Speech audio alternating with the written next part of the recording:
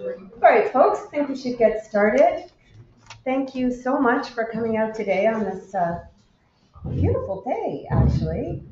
It's kind of a treat. So I'm Sheila Wildman. I'm Associate Director of the Health Justice Institute, and delighted to be with you here today in the beautiful sunny Mi'kma'ki, the traditional and unceded territory of the Mi'kmaq people. We are grateful for the wisdom of the Mi'kmaq elders and their teachings, and we acknowledge the ongoing legacies of colonial violence, including in our institutions devoted to promoting health and education. We recognize, too, that African Nova Scotians are a distinct people whose histories, legacies, and contributions have enriched that part of Mi'kma'ki known as Nova Scotia for over 400 years. Today's speaker is Professor Alexa Yakubovich.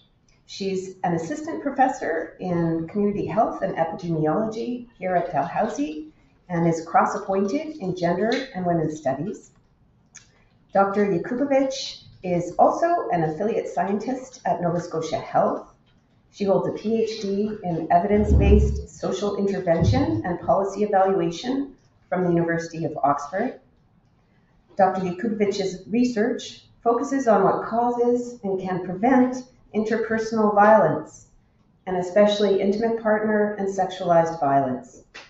This includes investigations of the social and structural determinants of violence and its health impacts, as well as the design and evaluation of interventions that account for these determinants. So, issues and questions, inquiries that affect all of us here in Nova Scotia and beyond. And we're so grateful to have, really from our own backyard, Dr. Yakubovich with us here today to share her work. So without further ado, welcome.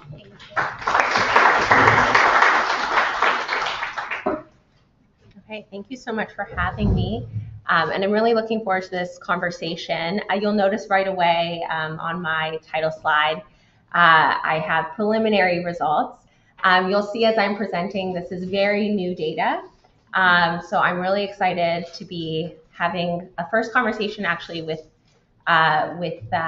these particular set of data. And I'll be very interested to hear your questions and any feedback and comments you have. So what we're going to be focusing on today is how the health system is responding to violence against women in Nova Scotia. So I'm going to start by giving a little bit of background around intimate partner violence in Canada. Intimate partner violence, or IPV, is the most common form of violence against women. In 2019, there were over 100,000 victims of police-reported IPV, 79% of whom were women. Between 2014 and 2019, there were 497 victims of intimate partner homicide, 80% of whom were women. Women who are Indigenous or visible minorities are at a particularly high risk for IPV and intimate partner homicide. And while we can see that the vast majority of victims of this violence and fatal violence in particular are women, we also know that sexual and gender minorities are disproportionately affected by IPV. So we can see just by looking at these statistics in Canada, these numbers are similarly reflected around the world, that taking a gender-based approach to preventing intimate partner violence is very important. The numbers are even more dramatically gendered when we look at sexualized violence. I'm going to also provide a little bit of context around IPV in Nova Scotia. Of course, if you've been reading the news, you're well familiar that this has really been a major political and public issue in Nova Scotia since the pandemic started. But Nova Scotia is the home to the greatest number of women who self-report experiencing IPV among all Canadian provinces.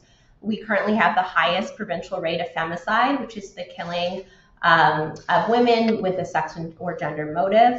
And Nova Scotia is the site, of course, of the country's worst mass killing, which was rooted in misogyny and IPV. So given where, our seminar series and where we are today, I want to take a moment really to provide some background around the role of law and policy and understanding how it determines violence. Typically, in public health and in healthcare, we think about the social determinants of violence. So the biological, behavioral, psychosocial, or material factors that impact the distribution of health and well-being in society. But it's actually really important to take a step back and think about what are the causes of the social determinants of health in and of themselves. And this is where law and policy fits in under the structural determinants of health, including the socioeconomic and political context and the distribution of resources, power, and prestige in society. And when we understand law and policy in this way, we can see that there are two primary pathways that they can influence whether violence occurs. That's by influencing behavior that then leads to violence, but it's also by influencing systems and how they respond to violence, and then how this impacts people's access to support, and then whether they're able to get out of high-risk situations. So the work that I'm going to share today is more focused around this secondary pathway, looking at systems responses. But when we're thinking about recommendations from this work, we can take a step back and think a little bit more about that primary pathway as well. So, of course, when we think about how law and policy can impact violence, COVID-19 is a very important example. We know that since March 2020, the rates of domestic and sexualized violence increased as a result of the pandemic. And this is in line with increases we've seen in previous public health emergencies. In part, this is because of policies like physical distancing and lockdown, which were very important to promoting public health, but had the unfortunate consequence of impacting people who were at risk of experiencing violence or who were experiencing violence, and ended up having to physically isolate with their abusers and having very little means of escaping that violence. At the same time, there have been a number of other recent events across the country over the same time period that has brought new public and political attention to these issues. That includes the National Action Plan to End Gender-Based Violence, which was announced in Nova Scotia in November 2022. It also includes the Mass Casualty Commission and its recommendations, and most recently, the Desmond Fatality Inquiry. In addition, you'll see in that top left corner a photo from the Renfrew County inquest. This was an inquest that occurred in Ontario into the homicide of 3 women killed by their ex-intimate partner that has led to over 70 municipalities across the province declaring intimate partner violence against women an epidemic. So with all of these new events, judicial events, new policy initiatives, and of course, the impacts of the COVID-19 pandemic, we have seen an increase in the number of initiatives, policies, and interventions that have been implemented to respond to domestic and sexualized violence. But we don't really know a lot about how they're working, what is happening, and how well they are meeting the needs of the survivors. And that's where my research project comes into play. In particular, I'm leading the Interprovincial Violence Against Women project, or the IPV project, which is conducting surveys and interviews with violence against women, or VAW survivors, and the staff who support them across Nova Scotia, New Brunswick, and Ontario. And our goal is first to investigate how and why supportive services for VAW survivors have adapted since March 2020, and how well these adaptations are meeting the needs of survivors, including those facing different forms of marginalization. Whether that's racism, whether that's being a caregiver, a solo caregiver of children, whether that's disability, immigration status, etc. So we're looking across a variety of different social factors. And then we aim to take that knowledge and to develop contextualized best practice recommendations for service delivery and policy, both in the midst of the COVID-19 pandemic and looking in the post-pandemic world. And when we say contextualize, we mean based on their relevance to different jurisdictions and population groups. And as we develop these recommendations, we're thinking about service organizations, cross-sector partners, funders, and all levels of government.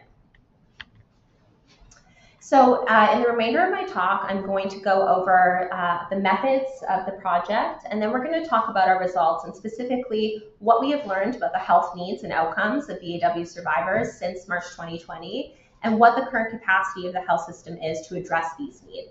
And then we'll have some time to talk about next steps and then have some discussion. So So the research team for this project is based at Dalhousie and includes partners from UNB, U of T, and then several hospitals in Ontario. A critical piece of the project is that we have an interprovincial advisory group, which is made up of Violence Against Women organizations and provincial government representatives from across our 3 provinces. And in addition, we have a health advisory group specific to Nova Scotia. So our overall project is supported by the Canadian Institutes of Health Research, and we have a specific health arm to the study that's funded by Nova Scotia Health. And so that piece includes a health system advisory group with representation from across NSH, IWK, provincial government, and community health organizations like the Health Association of African Canadians. So there's 2 stages of data collection to this project. The first was a short online survey, and that was delivered across Nova Scotia, New Brunswick, and Ontario to survivors who have accessed or wanted to access VAW services since March 2020, as well as direct support or leadership staff working on those services. And then the second piece to our surveys was a survey that went out to healthcare providers and decision makers in government, healthcare, public health, or community health organizations in Nova Scotia. The next round of data collection is in-depth virtual interviews and focus groups to really dig in deeper to the results that we found in our survey. And this is going to be conducted with a subset of participants who've completed the survey to indicate they want to be followed up with. We're in the fortunate situation of having hundreds and hundreds of people who want to be followed up with, so we will only be selecting a purposive sample based on different socio-demographic characteristics and also what type of work they're doing or what type of services they've accessed and where they've accessed those services or where they're working.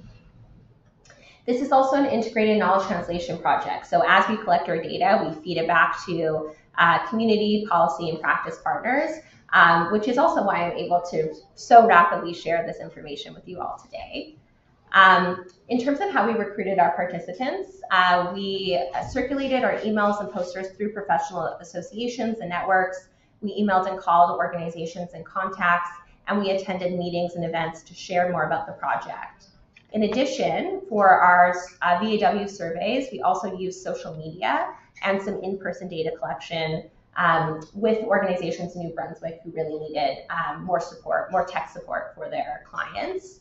And for our health survey, we used registries to contact professionals and programs within priority areas. And specifically what that meant was going through the registry for all licensed health professional groups in the province who are more likely to see patients or clients who've experienced violence. And then when those people were in medical professions like nurses or physicians, going through priority program areas. So this was, it's very nicely and neatly summarized in this slide, but it was months and months of work by 5 different team members. So a huge amount of work went into survey recruitment. The first VAW survey ran from November 2022 to November 2023. And then shortly after that, our health survey was open for 3 months and just closed on Monday. So again, you can see the speed at which we have been analyzing these data. I want to take a moment to talk about data quality because I feel like this is very underappreciated when people present or share online research. Data quality is a huge issue, especially now with the proliferation of online research, and so you should always be skeptical when someone just presents online results and doesn't talk about this at all.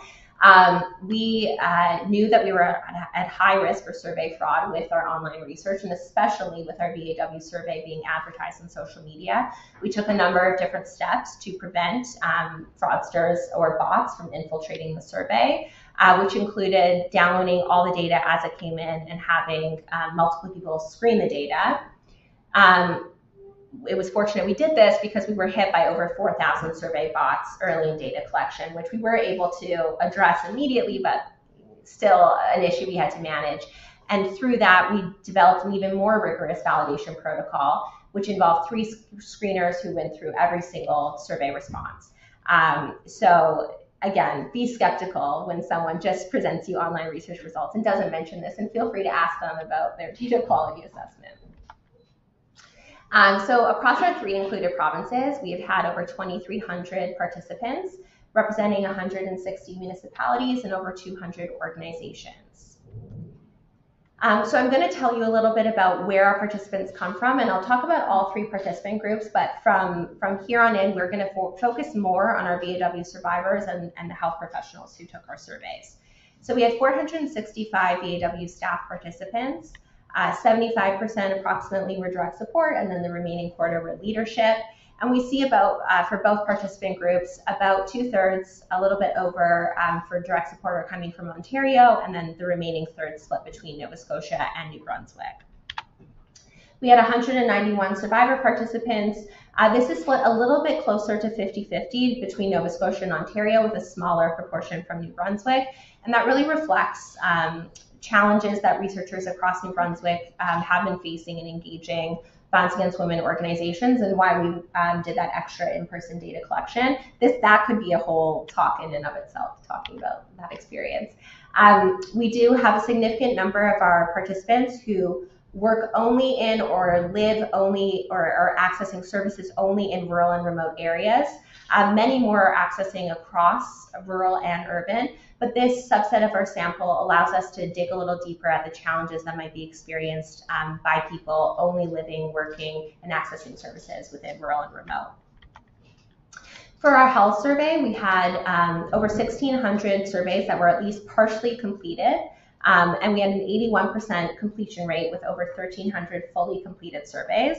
And we are able to analyze all of the available data with the survey, which is really fantastic. We have representation from all the different health zones, of course the most common being the central zone, but we see representation from all other health zones as well in very good numbers. And again, with our health survey, we have participants who are only servicing or focusing on rural and remote areas in their work. This is just a map to show you how representative the survey was across the province. We have representation from 85 communities, and 50% of the sample are from outside HRM.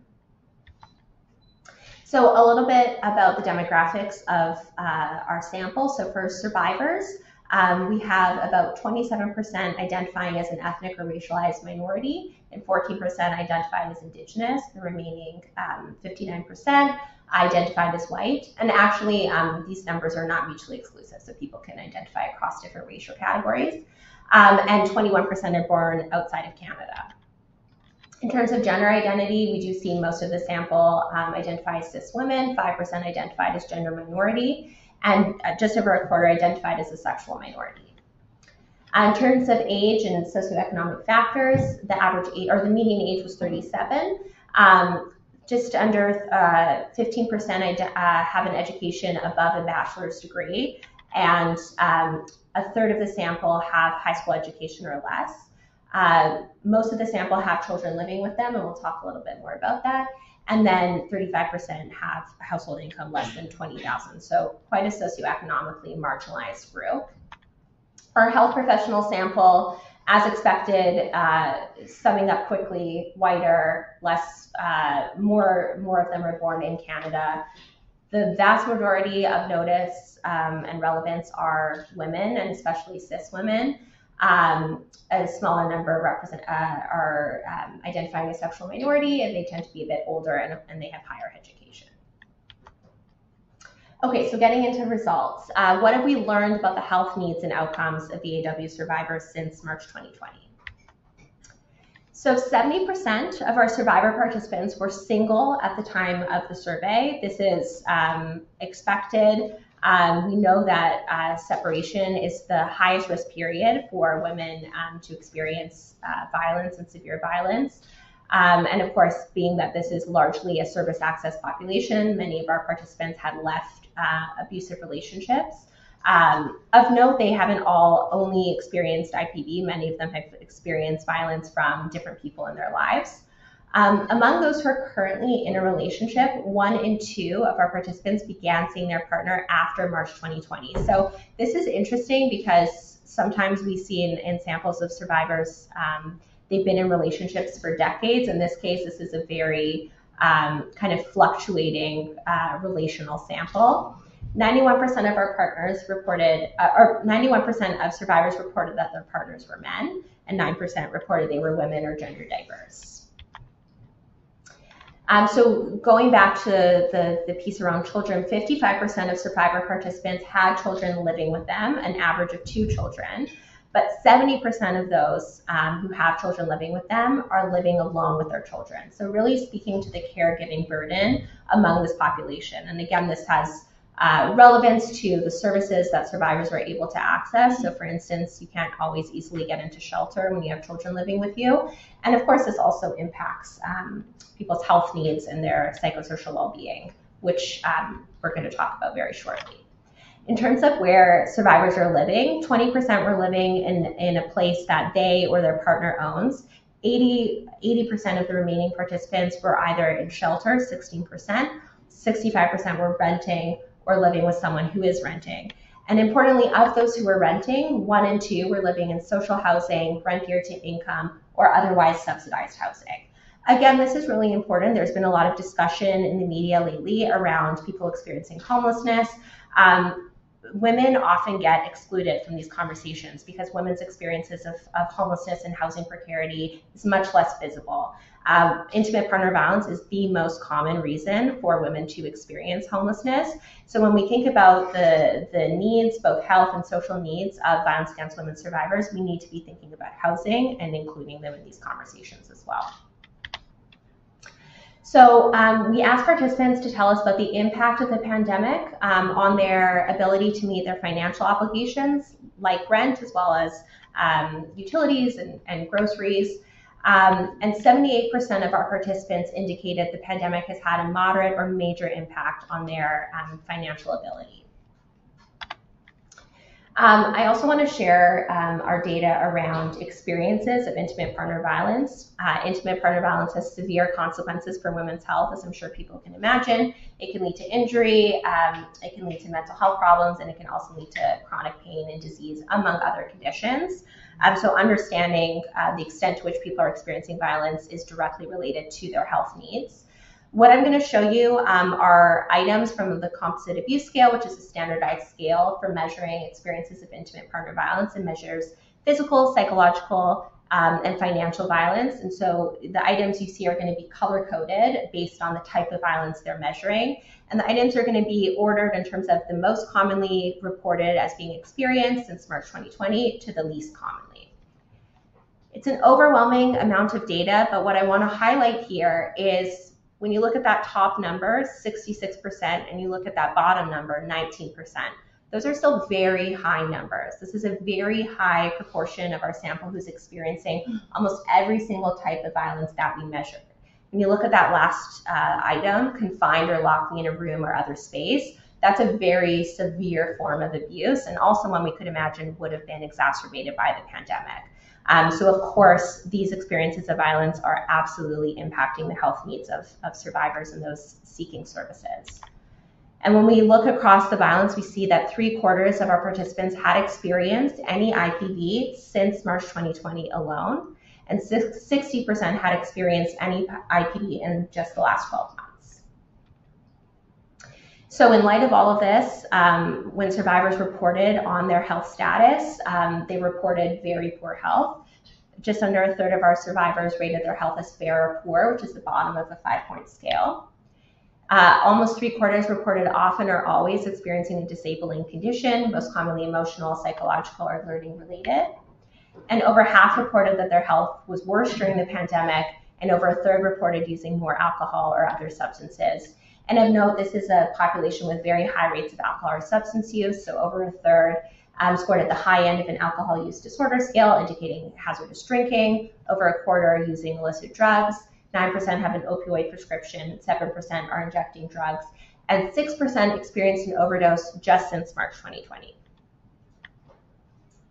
So again, of course, all of these things are having an impact on survivors' mental health.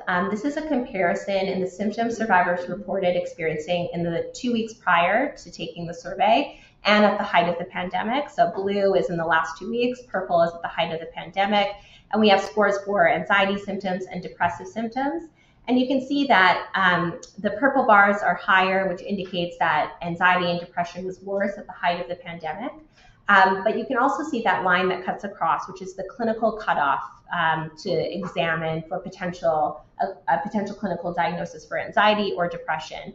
And regardless of whether we're looking at in the last 2 weeks or at the height of the pandemic, survivors are almost at that threshold or surpassing that threshold at both time points. Likewise, when we look at their total scores on the scale, those are divided into none, mild, moderate, and severe. We can see that in the last 2 weeks, survivors are sitting well into the moderate range. And when we look at the height of the pandemic, they're getting into that severe category. So in light of survivors' health needs, we see a large proportion of our sample that we're trying to access both VAW services and healthcare services. These are the most common supports that our participants reported trying to access since March 2020. Again, just hitting home with that housing piece, I want to emphasize this was the most commonly reported support or service that survivors wanted to access but were not able to. 23% wanted housing support and 26% wanted permanent supportive housing. We also see high rates of healthcare service usage. So these are services that participants accessed and then those that they said they wanted to but were unable to access. And we can see that the top 3 services survivors accessed were also those they most commonly wanted to but weren't able to access. This is mental health and addictions, a family physician, and sexual assault aftercare. In light of what we know in the population and what we see in our sample, that many survivors don't have access to a family physician, we also saw very high rates of emergency department usage. So 37% of survivors, over 1/3, access an emergency department just since March 2020. And this is a quote that I think really highlights the challenges that survivors have faced when trying to access healthcare services. This is from one of our participants who shared, "I've gone to the ER when on the darker end of suicidal thoughts to sit for 45 minutes without even being greeted. I'd arranged with SANE, a sexual assault nurse examiner, to go in for an exam and x-rays to ensure there was no internal damage from being sexually assaulted. It took weeks before I could commit to going. When I went, the triage nurses wouldn't go get the SANE, who was just around the corner. They wanted me to sit in a packed waiting room. I explained my situation, visibly shaking in distress, and I ended up leaving not getting any of the tests I needed done." Now, I share this because obviously this very powerfully demonstrates what it is like once you are able to get into a healthcare service, what it is like once you're actually there. For many survivors, it is a re-traumatizing experience. I don't share this to put the blame on individual healthcare providers or really sit the problem there. Really, this is a systemic issue, and we're going to move into what is the current capacity of the health system to address this, with the goal of thinking about how we can address these issues from a systemic and structural approach. So finally, just reflecting all that we've seen in the survivor data, we asked both survivors and VAW staff to indicate what are the most common outcomes that survivors or their clients are experiencing since the pandemic started. The top 3 outcomes were all negative outcomes, despite there being both negative and positive outcomes on the list. And they were survivors feeling a lower sense of power, experiencing a stalling or reversal in healing, and increased difficulty in navigating available services and resources. Okay, so now I'm going to move into what is the current capacity of the health system to address these needs. Again, I want to contextualize the data I'm going to share in terms of who participated. So of our over 1,600 participants, we have 64% coming from Nova Scotia Health, and then the remainder coming from the IWK, provincial government, and community organizations and private clinics. Now, I mentioned the survey was open to anyone working at these different organizations, but we did also do targeted reach outs to program areas where we knew people are more likely to see patients who've experienced violence. And so we see that reflected in our participants. So most of our participants coming from mental health and addictions and primary health care, as well as maternity and child health care services and emergency and critical care. We see smaller numbers for community health and those involved in sexual and domestic violence response, like sexual assault nurse examiners, and those working at sexual and reproductive health care services. But this is also reflective of the fact that these are much smaller organizations and services. So actually we see very high response rates from these groups, which is what we had hoped for. Also, this is where some of our remaining participants come from in terms of their areas of work. And while these were some of the areas we targeted, the ones on the left were kind of like the highest priority for us, but we're still very happy to see participation from long-term care, children's health, general public health programs, surgery, rehab, restorative and chronic pain services, patient safety, and dietetics and nutrition. And we also have 18 senior leadership from Nova Scotia Health, the IWK, and provincial government. In terms of the roles that our health survey participants hold within the health system, the vast majority are engaging directly with patients, community members, or clients, so 86%. A third are managing or leading people who are providing direct support. And then 9% are doing neither of these direct support roles, and they're working more in the space of policy, research, and program development. 80% of the sample has clinical training, the majority of which were nurses. We also have quite a bit of representation, almost 200 physicians, over 150 social workers, and then we also have psychologists, occupational therapists, counselors, healthcare assistants, and many more. We have a number of people who indicate other training areas, and we're rapidly cleaning that data so we can share some of the other roles involved, but that includes, for instance, speech language pathologists, community pharmacists, dentists, dental hygienists, and dental assistants, and more. So we asked participants, actually, before I kind of get into this data, I now just want to contextualize that sample and kind of help with the interpretation of these findings. So I'm sure some of you are thinking to yourself, it's a convenience sample. Is it representative? Is it a random sample? How much faith do we put into these numbers? And even if you aren't thinking that, now you're thinking it. So I want to think about, how can we understand the data that we're seeing? So if you see a survey on domestic and sexualized violence, it is more likely that you're going to participate if you care about these issues, if you're working around these issues, if you're committed to doing the work to respond to these issues. So we would expect that when we're looking at these data, we're going to see higher levels of knowledge, more preparedness to respond, and people who are doing more in the health system around these issues. So in a sense, we then can think that this is kind of on the higher end in terms of knowledge, experience, and practice and capability to respond to these violence. So what we would imagine then, what we would see generally in the health system is much lower knowledge. We would expect to see less preparedness to respond in people who are doing less. So I say that because I think that will help you understand the import of some of our findings. So we asked people, how much do you know about the prevalence of domestic and sexualized violence in Nova Scotia? 61% said none or a little bit. We asked, how much do you know about your role in responding to or preventing domestic and sexualized violence? And half reported none, a little, or it's not applicable to my work. We then asked people to rate their level of agreement with the statement, I know which organizations and resources to refer to if issues of domestic or sexualized violence come up in my work, and 40% said they weren't sure or they strongly disagreed. Now, we asked 6 knowledge testing questions around domestic and sexualized violence, and our participants did quite well on these knowledge testing questions. So the median score was 4 out of 6.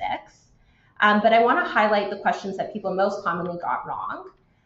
The first is true or false, policies that promote public health can exacerbate the occurrence of domestic or sexualized violence. Now, just in the examples I gave around COVID-19, physical distancing and lockdown are policies that promoted public health but exacerbated domestic or sexualized violence.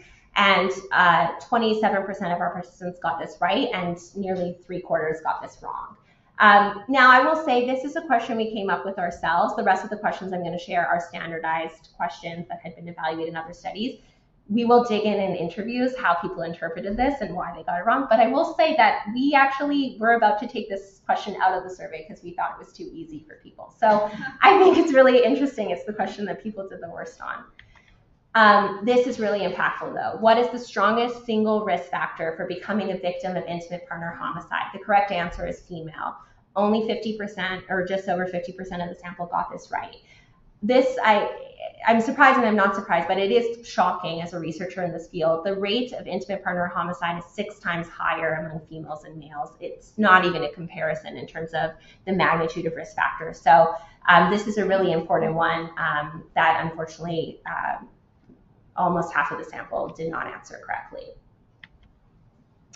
Now, in line with their overall good performance on knowledge testing questions, we also see that our participants scored quite well in terms of victim understanding. So this comes from the physician readiness to respond scale, which we adapted to our survey, as others have done in the past with different health professionals. And essentially higher scores on a scale from 1 to 7 indicate better preparedness to respond. So this victim understanding scale is getting at victim blaming attitudes. So the fact that people are scoring quite highly on this scale suggests that they're not holding victim blaming attitudes, which is very good. However, when we look at the other subscales here, workplace issues and preparation, we see much lower scores. And this is really indicating that people don't feel supported by their workplace to respond to domestic and sexualized violence, and that they themselves don't have the skills to respond to this violence.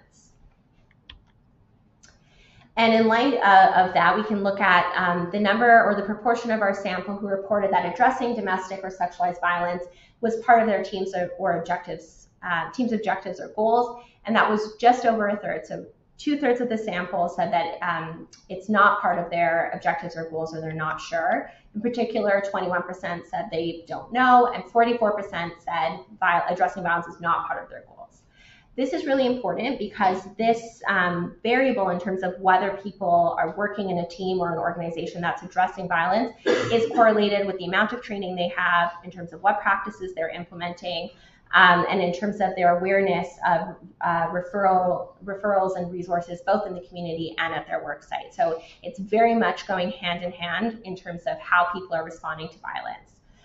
When people said that it wasn't part of their goals, they most commonly indicated it's because it's not relevant to their work, but also people commonly indicated there was a lack of awareness or education and a lack of leadership support on these issues.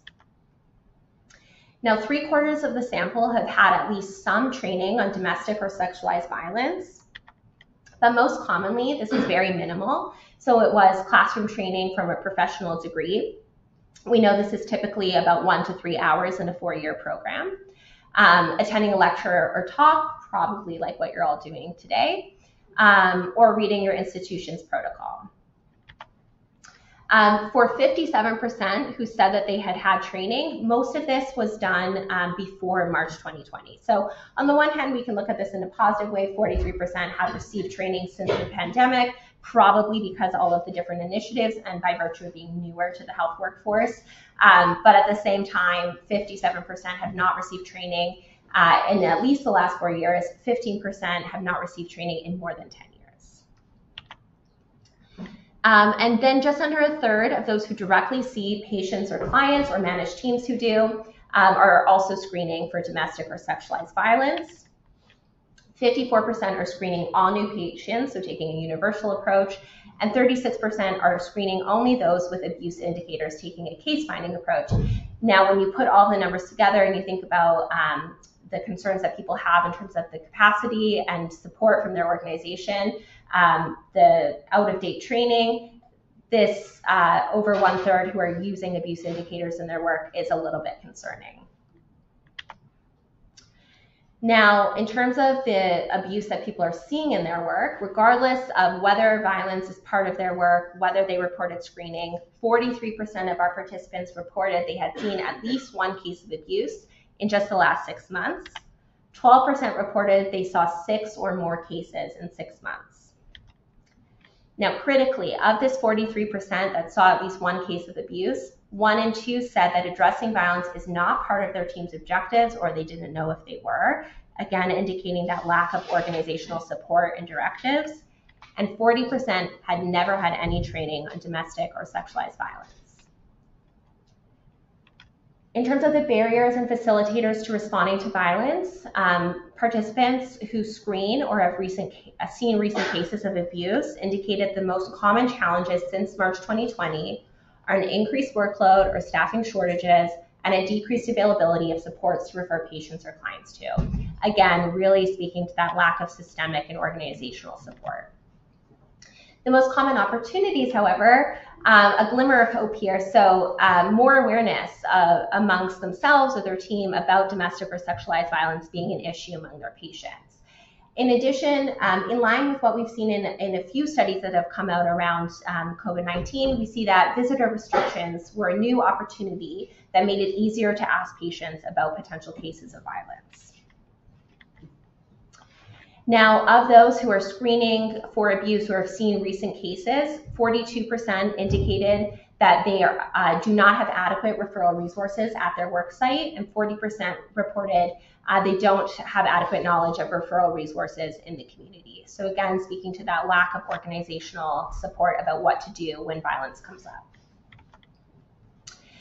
One of my last set of results, so 22% were involved in designing or implementing policies, programs, or directives to prevent the spread of COVID-19. And as we've discussed, we know that these policies did impact violence against women, and this is in line with what we've seen in previous public health emergencies, so it shouldn't really be a surprise. We asked participants who were involved in policies, programs, or directives whether they accounted for the needs of violence against women survivors when designing or implementing these policies or programs. And 45% said no, and 45% said they don't know, which means that 10% did. What I just want to note here that's interesting is we also asked what approach people took in designing and implementing policies. And the most common responses were a trauma-informed approach, equity-based, and patient or people-centered. So in some ways that suggests that there is receptiveness to thinking about violence against women and gender-based violence and how it intersects with these policies, but there's a disconnect. And this is an area we'd like to dig in deeper with our participants in interviews. So very finally, I wanted to include these results because part of the Desmond Fatality Inquiry recommendations are around monitoring and evaluation and how potential violence gets reported and who that gets shared with. So we wanted to look at what do people report that they're collecting on or have access to in terms of patient experiences. So we asked if people have any data on any form of domestic or sexualized violence. We gave them a list of 6: intimate partner violence, domestic violence, sexual violence, child abuse, elder abuse, or human trafficking. And 32%, just under 1/3, said that they have access to or collect data on any of these different forms of violence. Among those who are collecting or have access to this data, the vast majority of cases, this data cannot be easily aggregated, which means that it's, in a lot of cases, it's paper-based or it's single files with notes done that are not systematically reported. And what that means is that we cannot easily, based on this data, look at how many patients or clients are at risk for experiencing violence or are experiencing violence. Who's most at risk? When we are implementing our programs or interventions, how do we evaluate whether we're making a difference in these patients' lives and in the care they're receiving? So there is a huge need when it comes to monitoring and evaluation that I don't even think the Desmond Fatality Inquiry report fully captured the state of these data. So very quickly, I'll talk about some of our next steps, and then we can have some time for discussion. So of course, there's much more data analysis that's underway. I'm happy to hear what your questions are and what you would like to know more about. I might not have all the answers right away, but it's certainly going to guide our next steps. We're also beginning a second round of data collection, which is focus groups and interviews with that subset of participants. And that's really going to allow us to offer additional explanation and context around our findings. And that's going to be starting this spring. In addition, moving towards a more action space for this research program, we've received an additional 4-year grant from CIHR, Canadian Institutes of Health Research, to partner with the IWK on strengthening their response to violence against women and the organizations they partner with across the health system as well. And you can follow along with these developments at our website, www.vawresearch.com. So just to wrap up, there has been tremendous change in the lives of VAW survivors, as well as in health and social service sectors since March 2020. Our data provide a unique snapshot of the state of health and well-being among VAW survivors across provinces and insight into the current capacity of the health system to respond to these needs in Nova Scotia. While, of course, there is room to further interrogate our findings, there is a clear need for more training and expertise within the health system, improved knowledge of internal and community resources, and stronger organizational directives and protocols, and indeed stronger directives and accountability at all levels of government as well. So we must take this opportunity with all this new public and political attention on these issues to determine and advocate for the nuanced structural changes that are necessary to improve the lives of VAW survivors and the staff who support them. So thank you, and of course I want to acknowledge all of our participants, VAW survivors, and the VAW staff and health staff who have shared their experiences and their expertise while participating in this project. Thank you.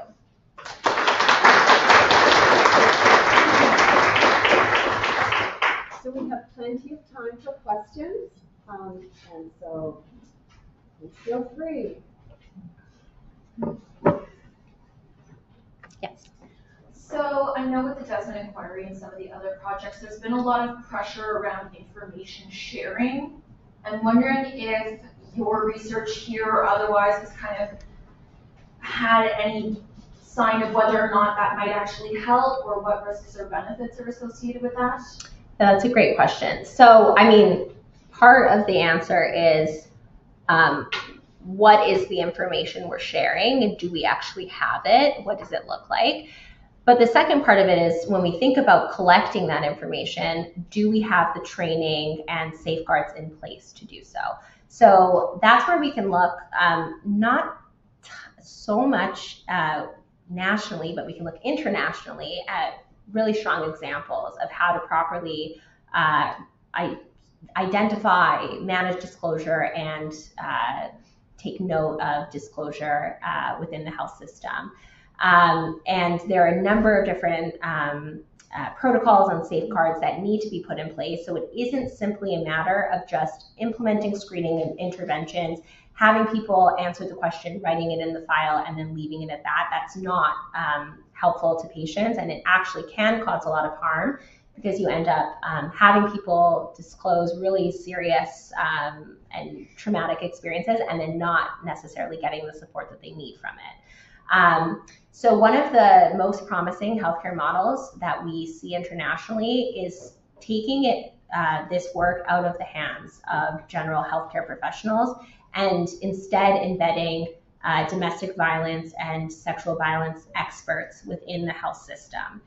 That is the model that Nova Scotia is currently testing, but the test is with 5 domestic violence consultants, and then the sexual assault nurse examiner program, which I don't know off the top of my head, but it's less than 100. So we're testing it, which is great and really important, but we know that it's not actually enough to meet current capacity. So hopefully that gives you some insight into that. But that's, again, how to properly respond and document. That's a whole other probably hour in and of itself. Another question.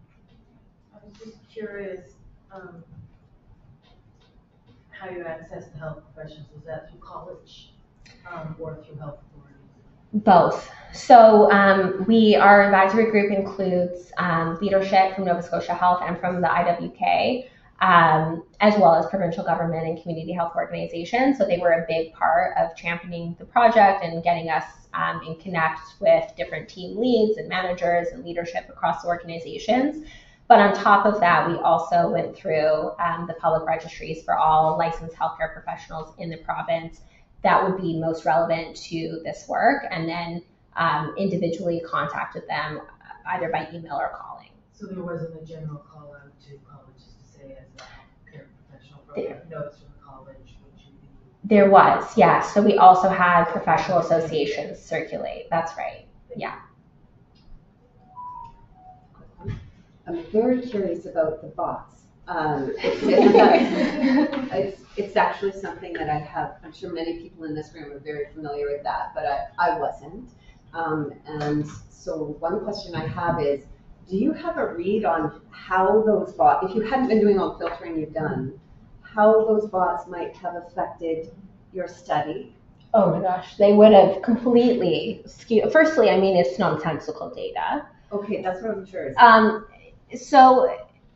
So there's the bots, but actually what you need to be more wary of are the actual people who are taking your survey in a fraudulent manner. So you'll see when you're monitoring the data, 100 responses come in, one right after the other of one person filling in the survey, but it's a real person, and that's when it's harder to identify, this survey is not valid. And so the bots are easy to detect because they come in batches, they take 2 seconds to do the survey. So you have to have safeguards in place, like measuring how long the survey takes, whether there's consistency across the different survey responses. But in general, you can usually quickly identify the bots. If you included them in your sample, you would just have a bunch of noise in your data, and you report the results, and it wouldn't really make a whole lot of sense. Could I ask them, just behind that, is there some kind of intentionality behind that in terms of the people who release the bots if they tend to go after particular studies to destroy them? Is that well, it's the honoraria in part.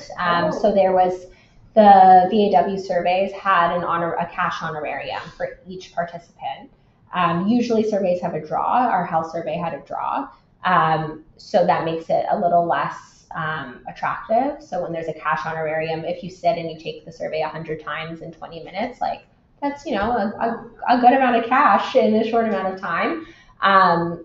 But I think there is a nefarious component to it. Just in talking with other women's health researchers across different provinces, I do think that our projects get targeted when people are filling it in, especially the fraudsters. We see things like, what about the men, and like comments around gender and things like that make it obvious that there is another motive. I think the primary motive is the money, but there is, I think, a more nefarious component to it as well.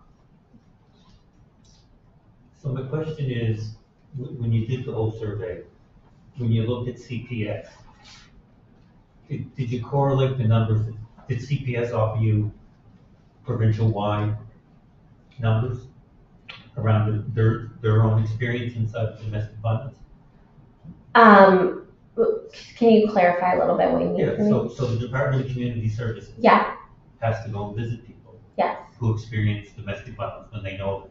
Yeah. So they would have hard numbers. Right.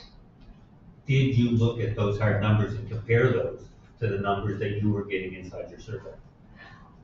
In terms of the number. Is there a correlation? Are they seeing many more higher people who aren't even receiving healthcare services? Right. All of those. So there would be, I would expect in some rural areas that the numbers of people experiencing domestic violence who aren't seeing healthcare professionals, there might be a skew. Mm-hmm, mm-hmm. And I'd be curious about what that skew is. Yeah. They're missed. Yeah, so we do have, I guess to answer your question a little bit differently. So this isn't, our survivor sample are people who, by virtue of the participant criteria, are all people who've experienced violence. So we're not we're not comparing them to people who haven't experienced violence and looking at the differences in their characteristics. We know that they've all experienced violence. But we do know that our survivor participants many of them have had connections with CPS. And so we can look at those experiences. And given the high rates of solo caregiving in our sample, that is a focus of a lot of the open-ended responses is around either having children removed from custody or fighting for custody.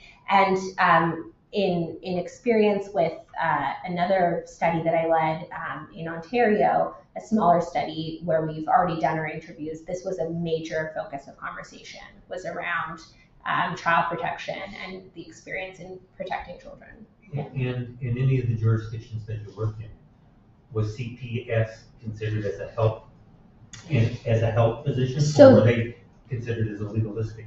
Yeah, they would have participated in the VAW staff survey. So we do have participants from CPS in the VAW staff survey. Yeah, we tried to distinguish when we were thinking about the participants for the health survey. We wanted to take a broad public health approach, but at the same time, we knew we could easily get into the position of everything is public health, so everyone's eligible. And so we did want to try to draw boundaries there. And one of the boundaries we did draw, although we did not actively exclude people, we didn't actively recruit from DCS funded services for the health survey. For the VAW survey, we did. Was there a difference? Oh yeah, well, so we have people who participated from DCS on the VAW staff survey, but from the health survey, it's only, I think, maybe 1 or 2 people who did because of that intentional focus. Because there is a correlation between the mandatory aspect of having to be involved in protective services. Yes. And actually one of our knowledge testing questions in the health survey was whether people are aware of their mandatory reporting requirements around children when domestic violence is, there's domestic violence with a patient. There is a mandatory reporting requirement in place whenever there's a child involved, and 85% or so of the sample got that answer correct, which is good. But at the same time, there's a lot of nuance actually in terms of what you really do when a patient reveals violence and you know that there's children in the home, and there's a lot of gray area around what you should do and how you should go about managing that situation. Thank you. Yeah. Oh, 2 hands. I'm curious if you were surprised by the findings, like from all the research you've done in the area, thinking about some of the work in other jurisdictions, like how do we, of course, we know we have many of the highest rates here in Nova Scotia, so I'm just curious. So, I mean, in some ways we weren't surprised, in some ways we were. So our survivor results just around how dramatic the health needs of survivors are, I think that's just shocking in a way in and of itself to see. It is, as far as we know, one of the first, if not the only, quantitative snapshot of survivors' health needs since March 2020 in Canada. So it does kind of demonstrate what those needs are in a way that we haven't yet seen. But it is very much in line with what we are seeing from qualitative research that's being done across the country and from other quantitative studies from around the world. So it's in line with the research. It's not totally out of left field, but those numbers are always surprising.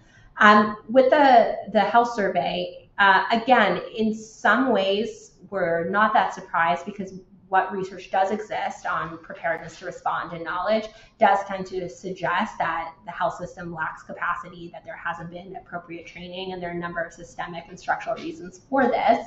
But again, just given thinking about our sample being a more committed sample to these issues, working in priority practice areas where we know there's going to be higher rates of domestic or sexualized violence, it is still, I think, a little bit shocking to see those numbers in light of that, in that context. I think they're shocking. The sort of system. Yeah. Did you have a question? Yeah, this might be like just another avenue that this study just didn't go down yet. Mm-hmm. But you noted that there is a small percentage of people that identify as a sexual minority. Mm-hmm. Wondering, was there any data collected, or will there be maybe in a different study about what the relationships look like? So violence in heterosexual relationships versus homosexual relationships, or however that relationship is going to look. And then, a sub-study that is specifically looking at kind of these diverse sexual relationships. Mm-hmm. In that, is there violence disproportionately in certain relationships, and that's in that minority as well? Yeah, so I think that's something that we are going to explore more in the qualitative stage of the project, because it really allows for more opportunity to have these deeper, nuanced conversations. So we know in our data that it's about 25% of survivors identified as a sexual minority. And then of those currently in relationships, it's about 10% who are, their partner is a woman or gender diverse. So we know that we have that representation to explore that further in interviews. So that'll be one of the demographics that we consider when we're purposefully recruiting people. But in this data, there was only 10% that didn't have a male partner. Of the 30% who are currently in a relationship, Okay. 10% were with someone who's a woman or gender diverse. But Yeah. that's not at all about the violence that took place. This is just with the current relationship status. Yeah, some of them might be experiencing violence from their partner, some of them Gotcha. might not be. Understood. Yeah, Gotcha. yeah. Okay. And then there's the 70% who aren't currently in a relationship, but may have been in, Yeah. lesbian relationships in the past or other forms of relationships as well that Gotcha. we can But explore. it wasn't about the relationship at the time of the violence itself. No, yeah, Gotcha. exactly. Yeah. So, like a lot of these specifics and nuances are things that, as researchers, we always want to capture everything. But when we're putting the survey together, we have to think about how to make it feasible for our participants. And so some of these things we just have to say, like, okay, that this is better explored when we can have conversations with people rather than trying to like map out all these details, as interesting as they are. But we do know, generally speaking, that while we know the majority of victims of intimate partner violence and sexualized violence are women who've experienced violence from men, we do know, as I mentioned at the start, sexual and gender minorities are disproportionately affected, and also that the risk factors and ways that this violence gets used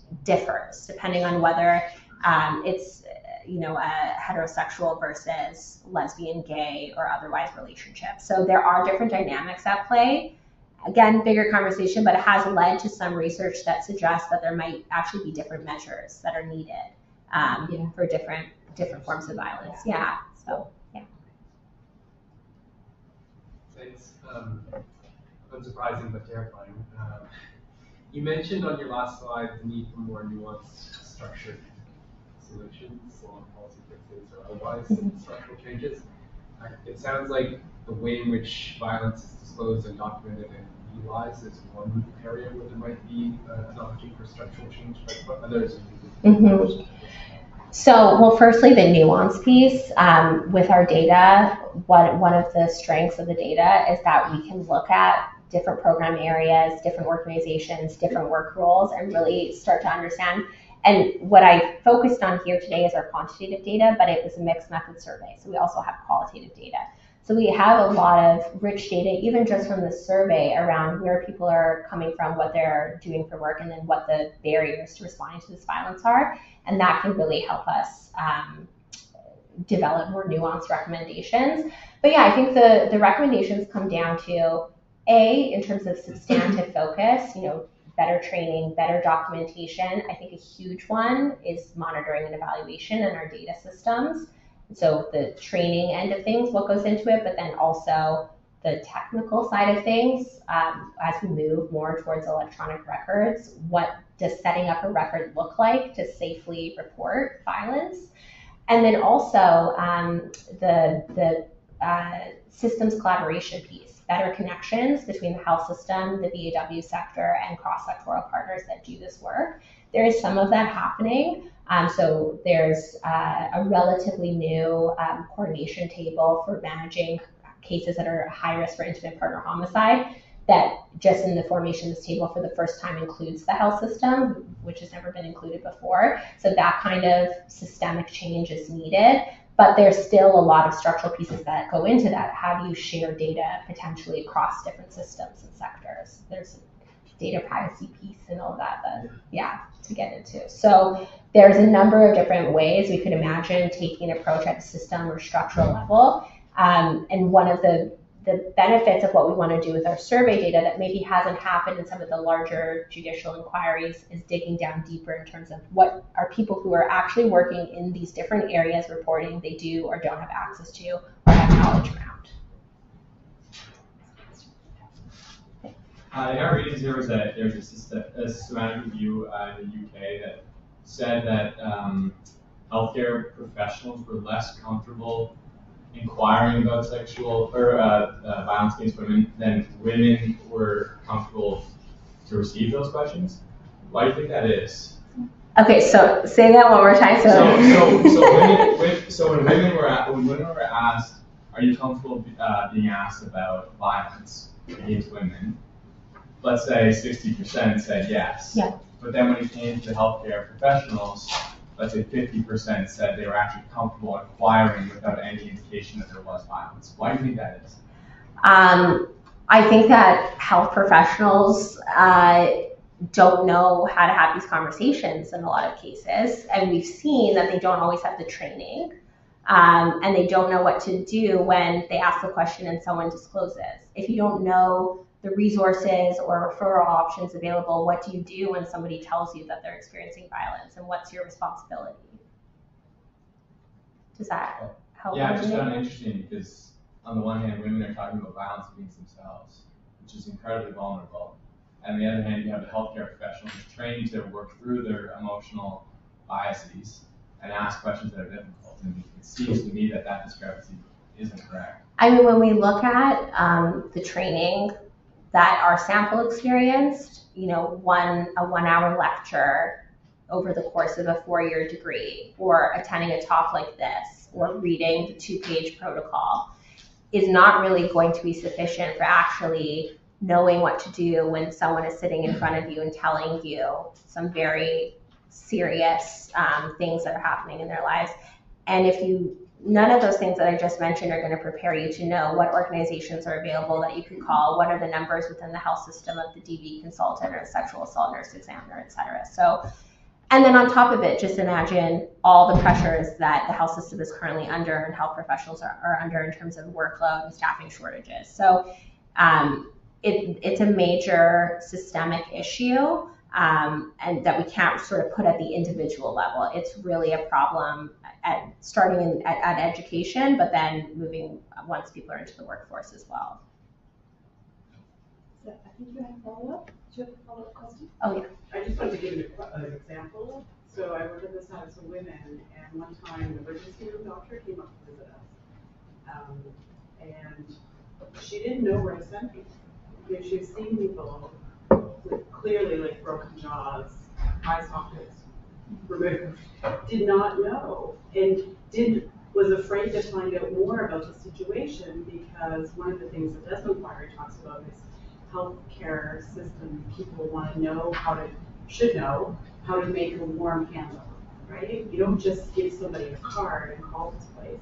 They want to be able to give a better, warm handoff so that that person feels safe in accessing services, right? So this particular emergency room doctor was like, just found us in the phone book, came to say, so I don't know what to do. Where do I send people? Can I just send people to Bridie House in a cab? And we're like, yes, absolutely, send, right?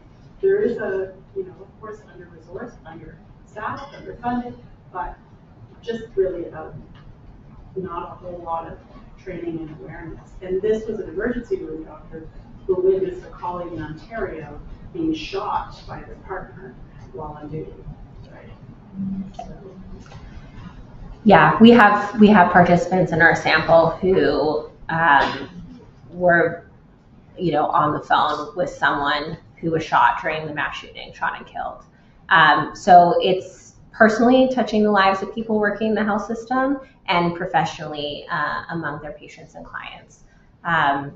So there is a real need for determining a better training and education strategy, and then I think also really building the capacity of embedded advocates within the system as well. Folks, all right, how about one last question? Yep. I think it's pretty quick. I'm wondering what the first point of contact is for survivors in rural settings. Like, do you find that it mostly push towards like rural clinics or something? Because I expect that they have fewer resources than we find in HRM or something like that. For sure. So we know that health services are often one of the first and only formal services that survivors access, especially because they have like immediate health consequences that they face. So in a lot of cases, it will be a health clinic or a health organization. Also in rural settings, a lot of the women's resource centers in the province are providing health programming, so that is a common point of contact when there is one. I'm so sorry to do this. I'm looking at the clock and it's about a minute after, 20 after. So I think we're going to have to just wind up. So let me just say a couple of words before I ask you to join me in thanking Professor Yukevich for this wonderful, wonderful, harrowing, disturbing portrait of our communities here in Nova Scotia and across Canada. I was looking back at the MCC report, and they characterized gender-based intimate partner violence and family violence as a public health emergency that warrants a meaningful whole of society response. And it highlights the need for community-based systems that reflect the needs, especially of marginalized survivors, but of survivors. And so what are those needs? It seems like such a basic question, right? And how can a health system respond appropriately? And how can it go beyond a health system? I mean, I think this is one of the great merits of this big study you're doing. And I know it's preliminary. You're giving us a really early snapshot of what kind of potential we have to learn about how whole communities or whole of government responses and beyond government responses might react. Last thing I'll just say, looking back at that report again, because we feel that the depth of connection to the tragic consequences of intimate partner violence, but beyond that, I was reminded at how the mass casualty perpetrator had also exploited low-income Black women through his denturist professional work. There was a college involved that should, where was the college? Where was community services referring people to that denturist discipline? Where are community systems of trust, building trust so that people can share information and share concerns where those are live? And my very last piece is about community nonprofits. I really hope that the work you do will help us understand the potential within those nonprofit organizations that do build trust and create relationships over time.